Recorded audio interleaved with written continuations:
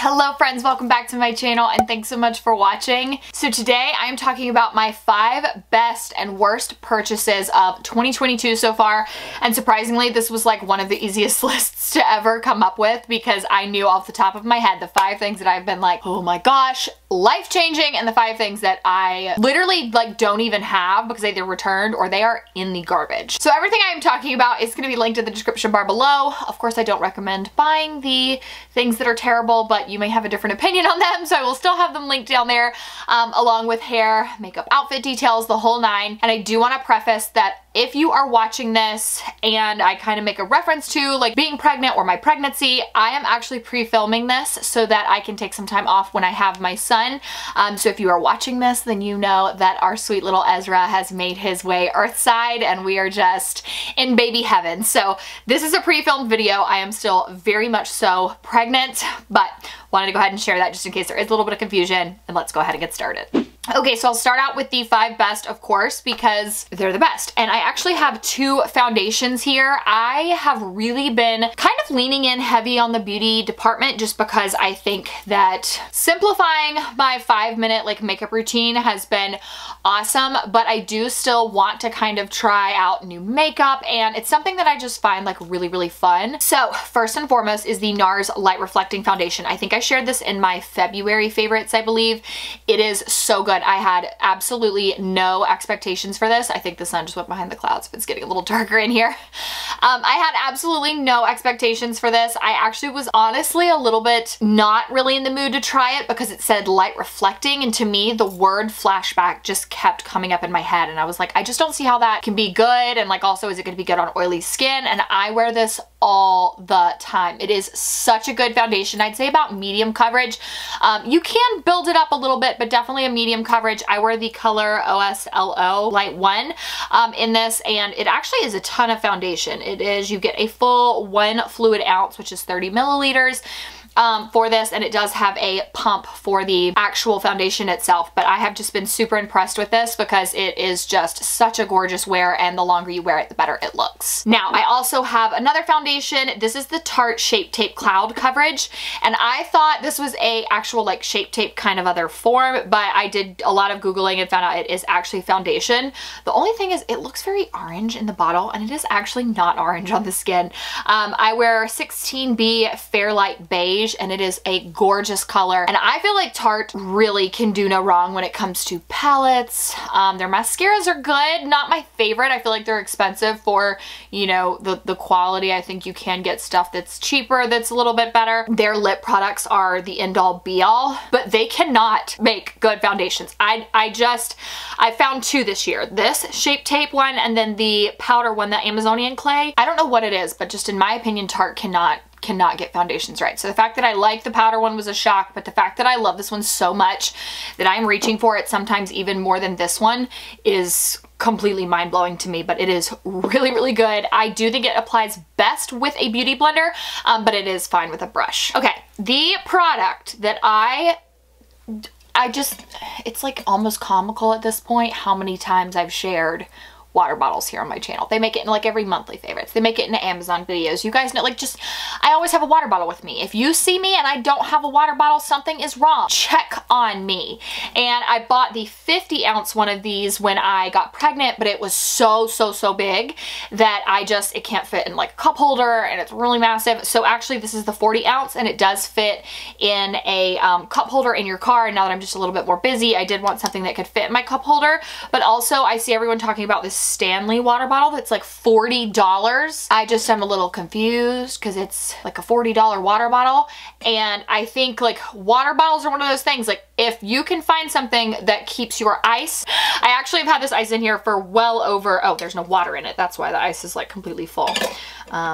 Maybe that's why. But if it keeps your water cold, your ice frozen, or your, you know, drink hot or whatever, and it is that same, like, I just can't understand paying $40 for something when you can get the exact same quality product in something else that is cheaper. So I did purchase this year because I wanted something that could fit in my cup holder, but it's the same brand as that big pink one. It's the Reduced brand, and I love this. You can get it at Amazon or Target, so I'll link it below, but I do recommend like price checking both, like click on both if you're wanting to buy one, because sometimes Target does have them at a cheaper price. price, but sometimes Amazon has more color options. So just depends, but I love my reduced water bottle. And seriously, if you see me and I don't have a water bottle, like, I am not well. Something is wrong. This, I can't even really, like, it's, how do you, this is why sometimes I don't hold products up on screen.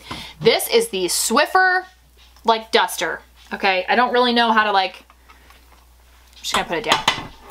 It's the best thing ever. One of the girls that I kind of chat back and forth with a lot on Instagram, Amanda from Sweet Style of Mine blog, she actually shared this tip on her TikTok, and I was like, that is genius. Why have I never done that before? And you actually take, this is a Swiffer duster, like, for your floors, and she actually uses the Swiffer duster on her walls. And I was like, here I am having to dust my walls, just because, you know, you get cobwebs up there. If you have, like, animals, it can kind of get just, like, their fur can get stuck to the paint. You just need to kind of wipe your walls every now and then.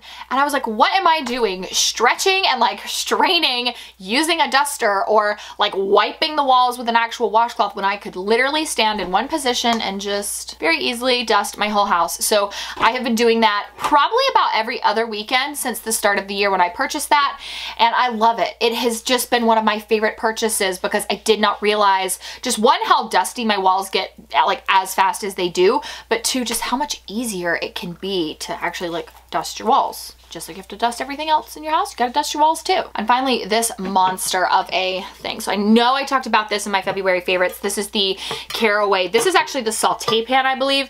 So this one does come with a lid, but I brought this one in here because I used the fry pan this morning. So I actually took a picture of it. This is what it looked like right before I started cooking. So, like, I pulled it out from the cabinet, completely clean, and this is what it looked like as soon as I was done cooking my breakfast. So there was, like, no time in between here. I didn't take it even off of the stove, haven't washed it, haven't rinsed it out. That is exactly what it looks like. So what I really like about Caraway is that it is non-stick and non-toxic, and it can be kind of confusing because you tell people, like, non-stick things are a lot of times very toxic. You just have to be careful and really check the quality of things. So we purchased the green pan set in January of 2021, and we were very happy with it. It's a very affordable set on Amazon, but it did start to chip after a year, and we are very, like, careful with our stuff. So I didn't feel safe using it, and I also loved the Always pan that was significantly more expensive. But when our green pans started to chip, I was like, okay, I need to find something that is,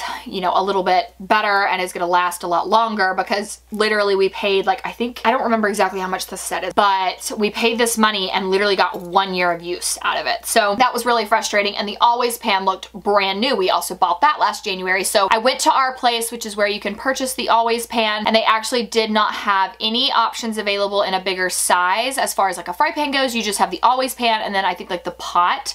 And so I wanted something that was of different, like, size variation. So I went to Caraway, and I have been absolutely floored with the quality of these. The only thing is just that they don't match. So if you, like, you know, you can't really go wrong one way or the other, Caraway or Always pan, if you are looking for a non-stick and very non-toxic product. But, you know, Always pan only has, like, 2 options, so they're not gonna match. But I wish I would have gotten Caraway to start with, just because I do kind of wish they matched. But I love the fry pan and the saute pan that we have from them. They are truly unmatched, and we use them every single day when we are cooking dinner, and I love them so much. Like, Caraway pans are superior in my opinion, and it just really bums me out because I like, green pan was so affordable, but also non-toxic, and they chipped. Okay, so those are the 5 best products. Now let me talk about the 5 worst. And first I want to start out with this adorable blank NYC jacket. And I say adorable because I thought it looked adorable on everyone. I thought this was the cutest jacket. And I searched and searched and searched from the day that I saw it in the Nordstrom sale in July.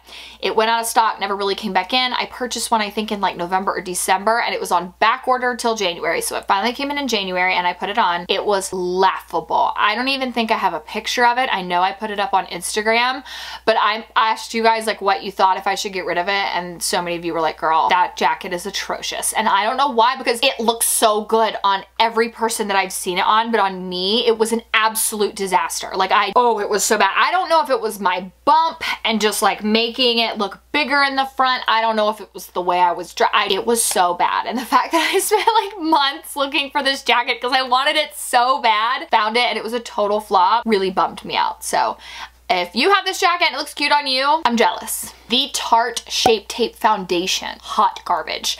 I tried that out and I was super excited. Again, like Tarte can do no wrong when it comes to like lip products. Their palettes are amazing. Their blushes are amazing. But I have tried so many foundations that are a flop, and I had such high expectations for that one because it had the word Shape Tape in it, just like this one does that actually is really good. It was hot garbage. It like broke up on my skin. It made my pores look huge. It kind of like came off around my nose. It just looked terrible, and that was one that I returned because I could not in good faith keep that. And I told you guys on Instagram, I was like, I'm just so bummed. Like, I can't believe that I have searched and searched and searched for a good Tarte foundation and I still haven't found one. So to finally have one that I can share with you guys makes me happy. Don't mistake this. This is the Shape Tape Cloud Coverage, the Tarte Shape Tape Foundation. Which is so shocking because Shape Tape itself, like the concealer, is the best out there. Babyganics Stain Eraser.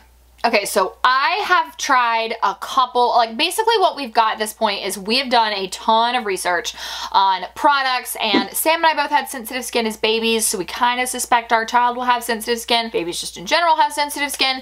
So there are a couple different lines that, you know, we're willing to try, and we kind of just want to see what works with Ezra the best, and so we like Babyganics stuff. I got into Babyganics Stain Remover and I ended up using it on some of my stuff. I actually tried, I can't think of the one that I have tried that's really good.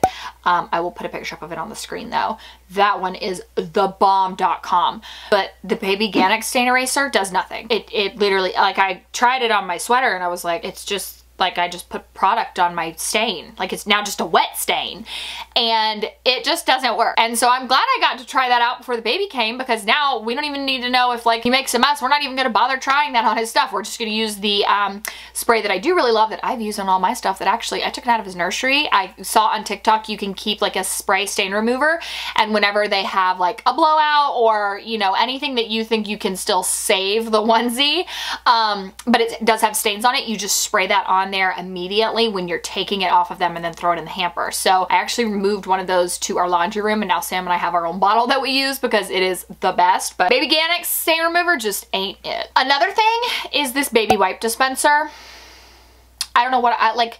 This is one of those things that's like, it's a cute, aesthetically pleasing thing, but like it just adds an extra step that was like really annoying. So I know some people really like these, but for me, at the time of filming this, I'm still pregnant, and I can already tell you I got so fed up with this thing I threw it away. It was such a waste of time. So if you are pregnant, if you like are making your registry, anything like that, don't add a like dispenser to your actual registry, because for me it was just so much easier to just, I was like doing something the other day and I grabbed a wipe out and I was wiping something down and I was like, God, it's just so much easier to just have the little pack there, and they all have those like hard plastic little lids to them. So I just felt like it was just an extra step and it just seemed kind of like a waste of money. So I actually, what I did was I gave it to my mom and I was like, here, you're, you know, grandma, you use it, you keep it at your house, you won't use wipes as much, and it will look a little bit more aesthetically pleasing than just like a regular set of baby wipes just hanging out on the counter. Okay, these socks. So I am someone who, if I am wearing a closed-toe shoe, has to have a pair of socks on. I can't go without socks. It just, I tried, I can't do it. And so I've had to get some no-show socks. I found some from Nordstrom before, they're fine, but what I find is the ones that are no-show that like barely hug over your toes, they're not always the best quality. I think it's just because they are so thin, but these, one, do not stay on your feet. Not at all, like not even a little bit. And two, they like shredded within a first use. So I wash everything obviously before I wear it. You definitely need to wash everything before you wear it. When people talk about in the review section about wearing things before they wash them and like the chemical smell, I'm like, yeah, so take it off. Like take it off and wash it. That's, oh my gosh. But they shredded. Like I got one out of the dryer and it already had a small hole in it, and I was like, okay. And then when I wore it, by the end of the night, it had a huge hole. And I was like, okay, this is just completely irrelevant. Like at this point, I might as well just go barefoot. So these are definitely one of those purchases that I couldn't even return it because they were half ruined. So I'm still struggling to find like thicker no-show socks that actually work, because I seem to find that any of those socks like just barely go over your toe and your heel, they don't last long, and it's kind of annoying. Okay, so that was it for today's video. I think we kind of did get through that one really fast. It was just 10 products, 5 best, 5 worst, and I really would love to know what your like best and worst product is that you have in the comment section. Let me know, because I'm always looking for things that like people swear by and like say are the best end all be all, but I also kind of want to know what to avoid. So thank you guys so much for watching. Don't forget to go below and click the subscribe button if you're new here. Love you guys so much, and I hope that I see you in my next video.